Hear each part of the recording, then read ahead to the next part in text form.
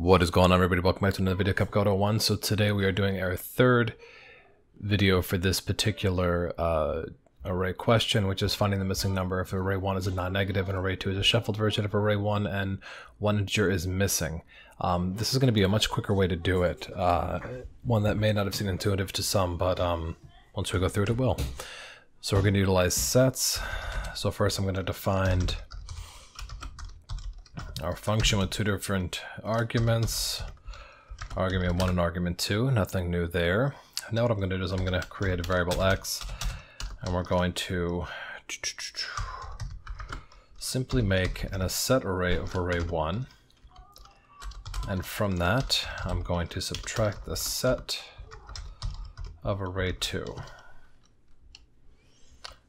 Of course, I'm going to want this to all be one unit.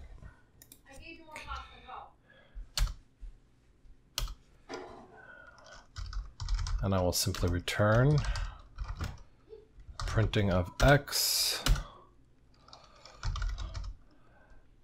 And I'm also going to address another question, which is about order. So let's do some multiples of numbers. 7. I'll explain this to you in just a second. 3, 2, 1. It's going to be a shuffled version. And we do have to include our numbers. So you'll notice we can quickly see off that the, I don't want that in there. The missing number is going to be 5. I repeated 7. I have 5 at the end numerically, so it's not a numerical sort of 1, 2, 3, 4, 5. So we have 77 and 7 before our 5. So it's coming later in the pack. It's the missing number that we don't have in here. And we have duplicates 7 and 7, and we have 77. So I wanted to show that for the purpose of debugging, because a previous listener commented that running through how we were doing it, if you added duplicates, it screwed up the code, or if you ran the 5 later, it did. So we got rid of the having the missing number later, getting rid of by doing a sort. Now this will be a different way to get rid of duplicates. So we're going to run it to see where we're at, and we get 5. But notice we're getting a dictionary of 5. So we have the right number of 5, it's a dictionary. I'd rather it be a list, just in terms of how we're working. So now we get a list of 5. So let's debug this and see what we're doing. So run the debug.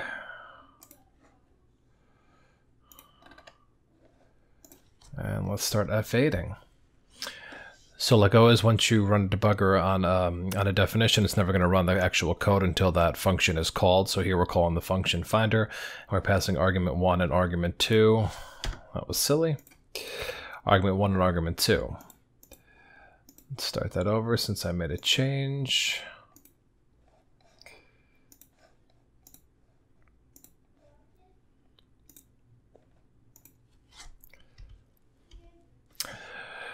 So once we called finder with our two arguments, our array 1 and array 2, it's going to simply put them into memory, which we can see here.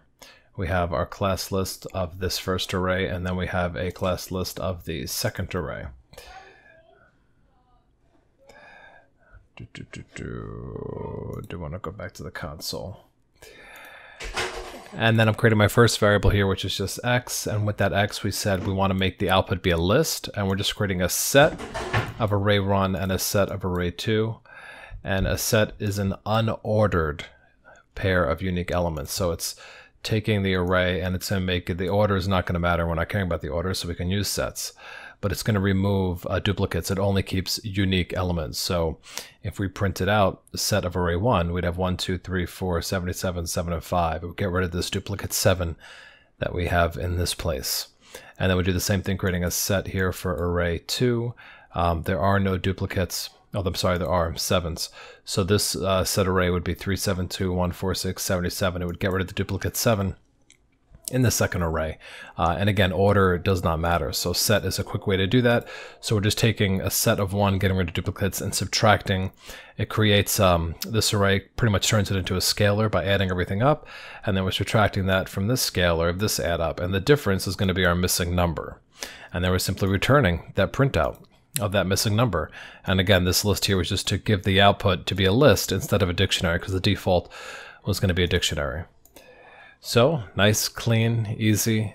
1, 2, 3, just to quickly compare two different arrays of unlimited value in terms of elements, with repeating elements and having the missing number out of sequence in terms of a numerical component.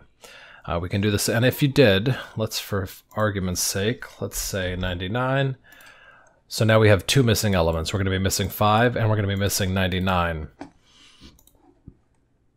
So as you can see, it's going to give me a list of 99 and 5. So even if you have multiple missing elements, utilizing a set of array 1 and array 2, and then subtracting the two differences, it will give you an element-wise difference of the 99 and the 5.